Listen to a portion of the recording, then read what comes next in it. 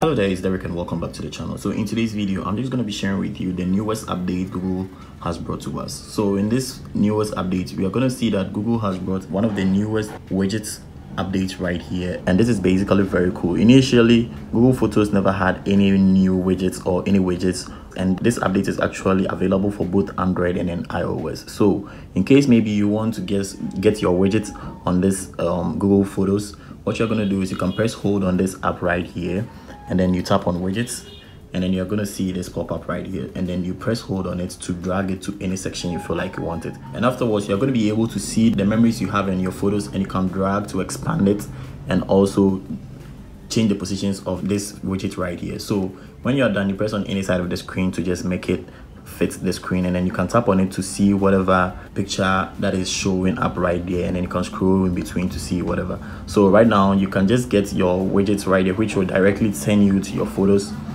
right away on your Android device. And again, this is also available on iPhones. But before you get this working, or before you see this widget, what you need to do is you need to go to your store, and then you check out if there are any updates right away before you start thinking of getting this widget. If you don't update your apps, you're not going to be able to see whatever is going on. So you go and then you search for Google Photos right here, and then you check if there are any updates available. I just updated mine not long ago, and that is the reason why I have this right here. I can just show you guys with proof.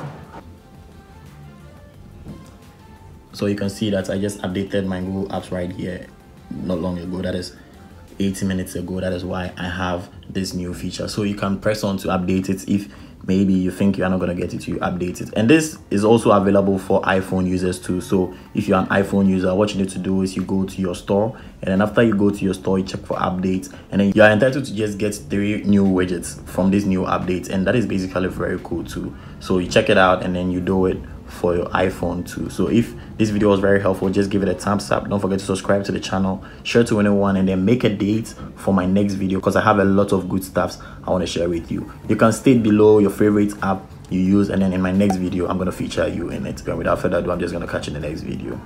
Peace.